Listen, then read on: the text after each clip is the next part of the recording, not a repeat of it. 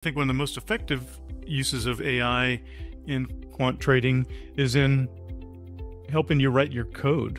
I'm not a high-frequency trader, but actually I build simulations of high-frequency trading. One of my co-authors I mentioned, David Bird, we're asking the question, if we put a learning trader into a market, will it learn to trade maliciously? Will it learn to spoof?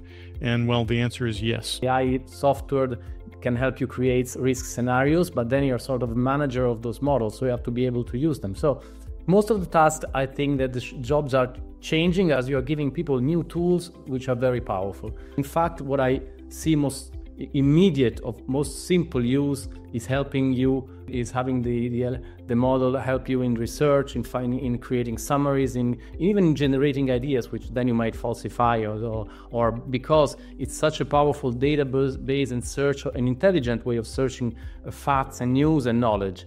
So that is for the one thing. Of course, coding, it's a boost for even not so skilled coders. They can become fairly skilled coders, which is definitely something improving.